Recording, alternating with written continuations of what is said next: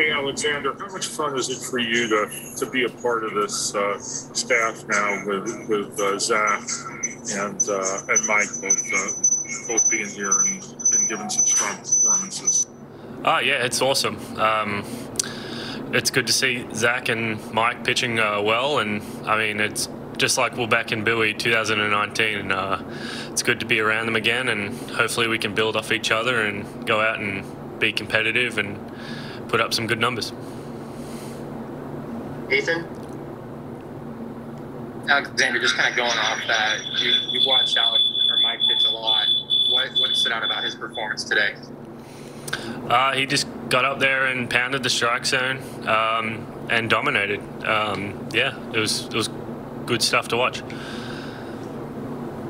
John, go ahead. What are you going to personally be able to take away from leaving the bases loaded there to keep that game where it was in the fourth inning? Confidence, trusting my stuff there where I was getting a bit tired and falling behind guys, and trusting Sevy behind there.